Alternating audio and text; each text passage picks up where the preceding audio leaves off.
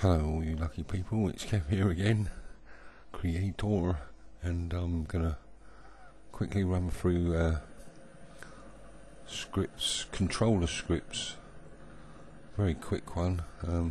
There's a post up on Anim8or.com, Anim8 answered it, but it didn't actually tell you how to put the controller script in, so I'm just gonna clarify that one with this little short video. Okay, so we need an object first, so I'm going to go for this thing here, which is a cog. Okay, I'm just gonna, yeah, that'll do. Build, convert to mesh. So I've got my cog, so I'll go straight out to scene mode. Okay, I'm going to go into front view. I'm going to build, add me object, which is object 1, bung him up here somewhere, and build, add object 1, okay, and bung him around about there. So view camera, so let's move that camera up. Ooh, there we go. Right, so he's in the centre more or less. So we need these to rotate. I'm not going to use any of that because it's on a controller script. Okay, so first off, highlight that, double click it, and we go here, orientation, click in there, expression, we want that switched on, edit.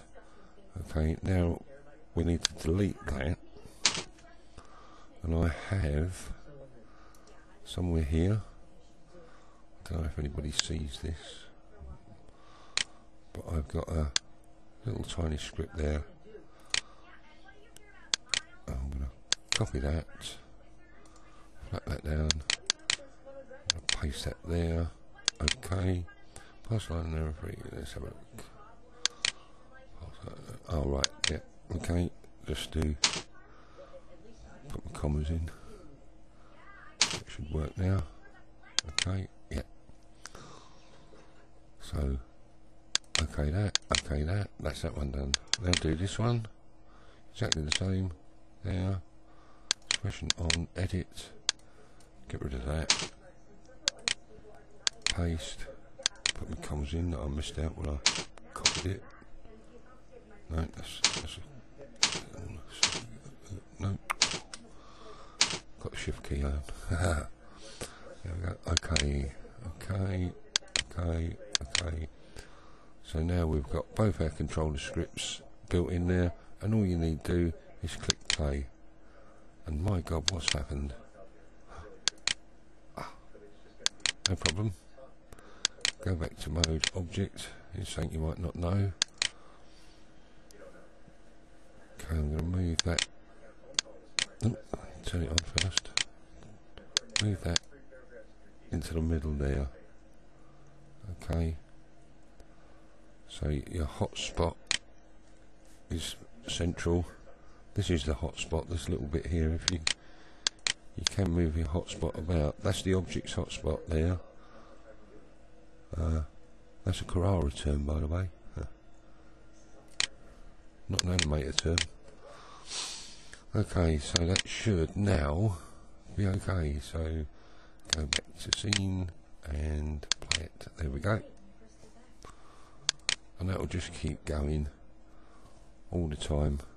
That controller script's in there. So if we said settings, make the scene 800. So we've got 800 frames there, and it'll just keep going for the 800 frames.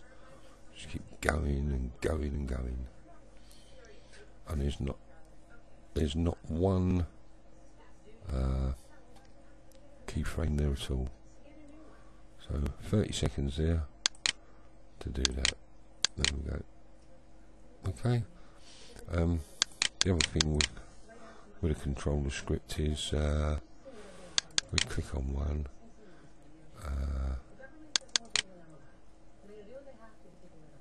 where is it? There it the speed is all controlled to the frame rate. So if you put that in as 240, no, I don't want 2000. That'll do. Okay, so that it's going a little bit. Doesn't make much difference. Doesn't make much difference at all. Let's turn that off so we can see. That's it. It's still the same.